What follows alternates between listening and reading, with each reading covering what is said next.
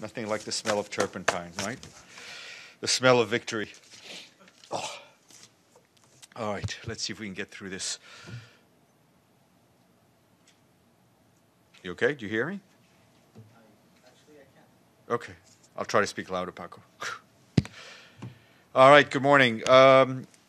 As you just heard at the press briefing that preceded us, today is World Water Day. This morning, the Secretary General spoke at the high-level event to launch the International Decade for Action called Water for Sustainable Development. He said that the growing water crisis should be much higher on the world's radar and stressed that safe water and sanitation are key to poverty reduction, economic growth, and healthy ecosystems. He added that the water has historically proven to be a catalyst for cooperation, not conflict, but he warned that without effective management of our water resources, we risk intensifying disputes between communities and sectors and even increasing tensions among nations. His remarks are available online. And I have a water-related update from UNICEF. Colleagues who, in partnership with the global entertainer Beyoncé, have been working to provide safe water to women and children in Burundi.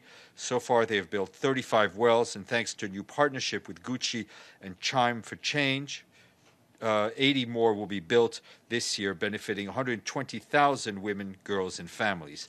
More information on UNICEF's website. The Deputy Secretary General is in Liberia today, and in her meetings with President George Weah, she underlined her commitment of the United Nations to support his administration to achieve meaningful progress in addressing sustaining peace and advancing sustainable development. She also attended an event hosted by President Weah to celebrate the completion of the mandate of the UN mission in Liberia, UNMIL. Speaking to the press afterwards, she said that the UN mission is yet another successful peacekeeping mission in West Africa. It was deployed in 2003 to a failed state with state institutions in ruin, a non-existent economy, and a disintegrated national police and army. Since then, the state has been rebuilt, with more than 100,000 former combatants participated in disarmament, demobilization, and reintegration programs. Justice and security institutions were restored.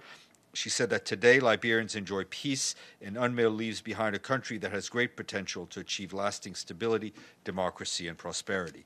Ms. Mohammed is now said it's now up to the government, with the full support of the UN and its partners, to continue to address poverty, youth unemployment, illiteracy, lack of basic infrastructure.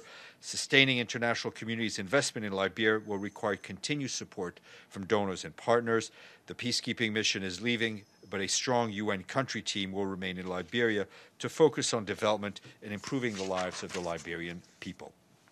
This morning, the Deputy Secretary General also briefed the Security Council by video conference, obviously, on the situation in Lake Chad.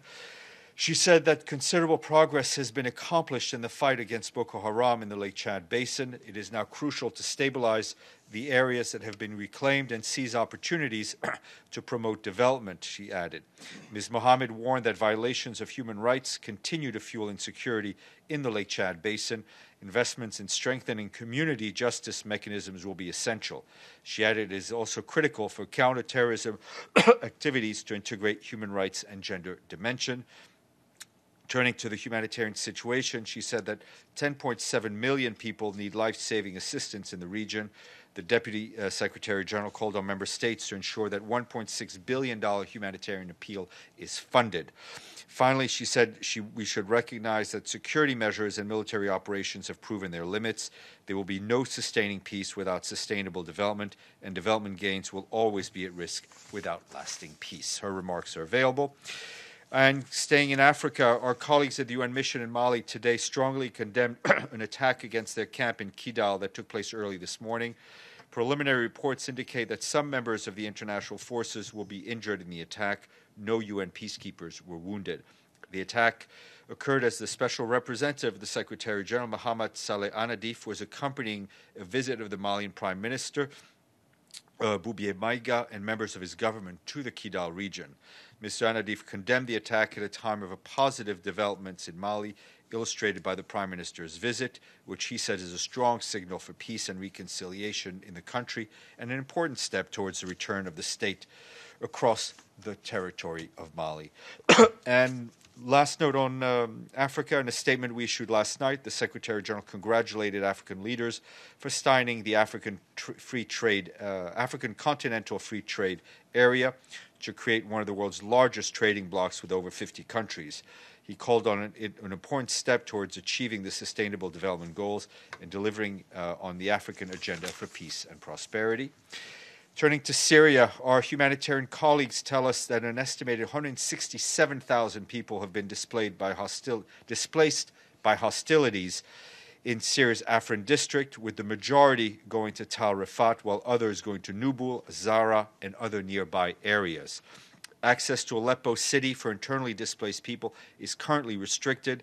This is of particular concern for medical cases, as there is an urgent need for medical evacuations to specialized hospitals in Aleppo city for severely sick people.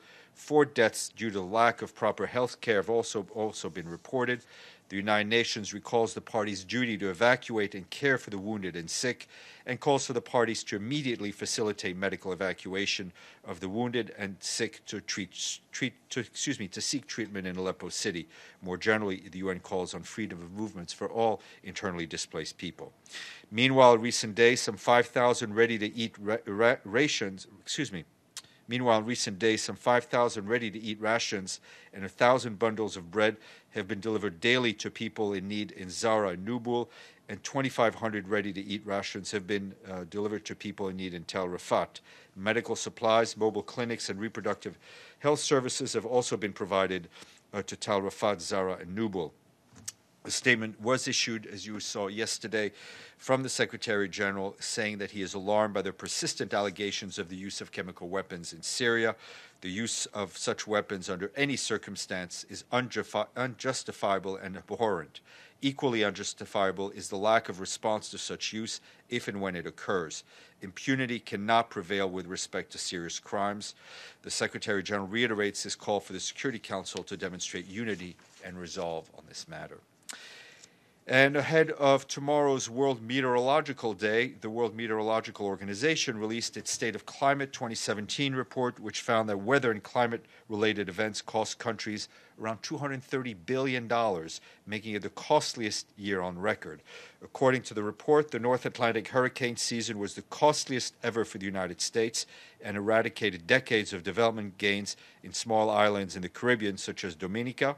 Major monsoon floods in the Indian subcontinent and continuing severe droughts in parts of East Africa also contributed to 2017 being the most expensive year on the record for severe weather and climate events. The full report is on WMO's page. And a new hunger report out today sounds the alarm regarding surging levels of acute hunger. Some 124 million people in 51 countries were affected by acute food insecurity in 2017, 11 million more than in the year before. That's according to the latest edition of the Global Report on Food Crises. The report defines acute food insecurity as hunger so severe that it poses an immediate threat to livelihood or lives. The increase is largely attributable to new or intensified conflicts and insecurity in Myanmar, northeast Nigeria, the Democratic Republic of the Congo, South Sudan, and Yemen. Prolonged droughts, continuing conditions are also resulting in consecutive poor harvests in countries already facing high levels of food insecurity, malnutrition in eastern and southern Africa. Produced each year by a group of international humanitarian partners, the report was presented by the European Union, the Food and Agriculture Organization, and the World Food Programme at a briefing in Rome. And lastly, I was asked yesterday about the status of the ports in Yemen, and I can tell you that Yemen's main ports, including Hodeidah and Salif, have remained open since the coalition ceased import restrictions late last year. However, we need these ports to remain open for humanitarian and commercial cargo without restriction. We are concerned that commercial shipping companies appear to be calling on these ports less frequently due to concerns over the port's future status and experience with long delays and other obstacles that increase the cost of doing business.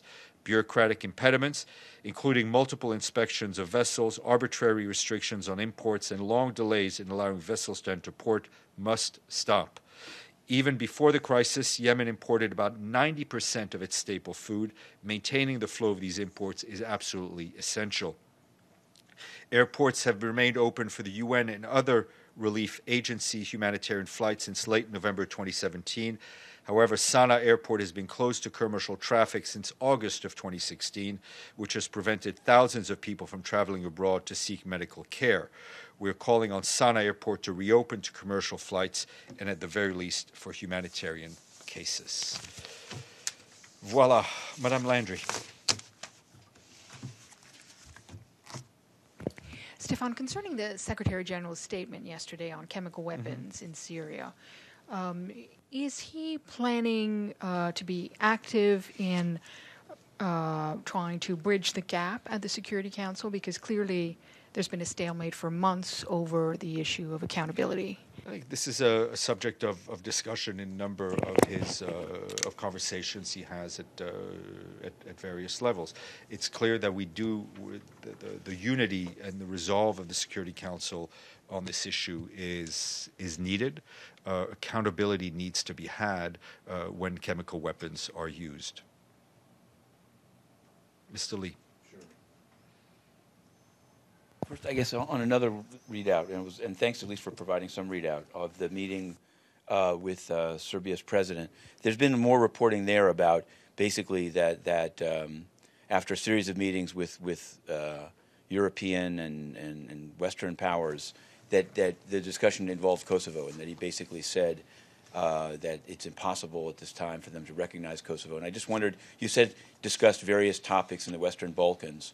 Even if this was can you say a little bit more on that, and how does the Secretary General convey, heartfelt, right or wrong positions expressed to him in those meetings to the Security Council and others?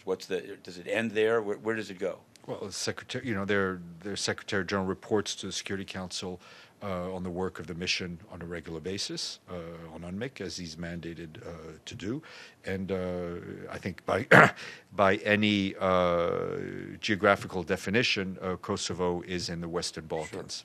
Sure. So it's just a very diplomatic readout.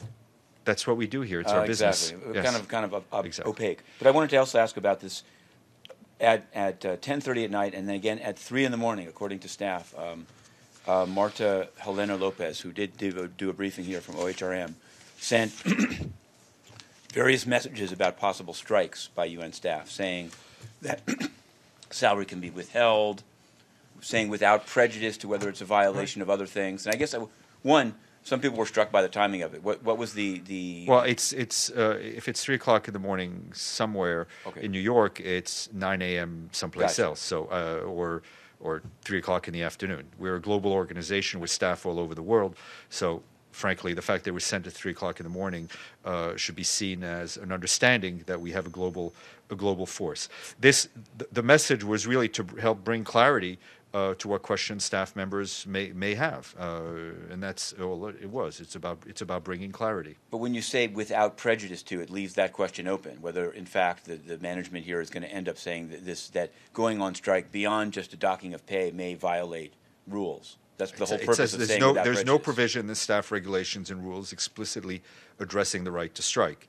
Without prejudice to the question of whether UN staff members have the right to strike, certain provisions of staff regulations and rules address the consequences of a staff member participating in a work stoppage. Obviously, an unexcused absence could lead to a docking of pay, which in itself, the withholding salary, is not a disciplinary measure. And just the last one on this is when the Deputy Secretary General stopped in Geneva, can you say that she did meet with staff unions, and do you view this as a successful? It's a good question. I have to check on that meeting.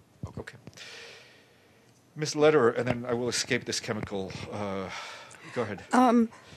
Just a quick question on World Water Day. There seems to be some controversy about whether water should be, the right to water should be a human right. Does the Secretary General have a position? I'm not going to delve into the legality of it. It is clear that water is essential to life. We have often criticized and condemned the use of water as a weapon of war. We've seen in various conflicts at different times, notably in Syria, where water plants and water sources were targeted as a means of pressure on the civilian population. Without water, there is no life. Mr. Lee, you get a question, and then Ms. Landry, you get a question, then I will escape.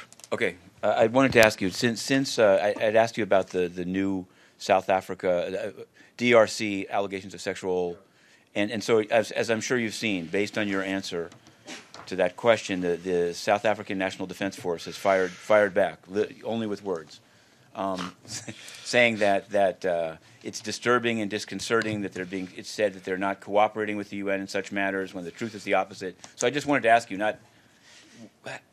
are you satisfied with their cooperation? Have they? I will try to get an update. I have no update since concerning their cooperation since we briefed you last, but I will get you something. Okay, Ms. Landry. Madame. On Western Sahara, we got zero information from Horst Kohler yesterday after the consultations. So I know that he met with the Secretary General. Is the Secretary General hopeful that something can happen I think, this year on I would Western ask Sahara? you for a little bit more patience. The Secretary General's annual report on Western Sahara should be out, I think, going to the Council in a week or so. I don't have the exact date. And I think that will reveal the Secretary General's position and his look forward. Thank you. I'll leave you in Brendan's hand.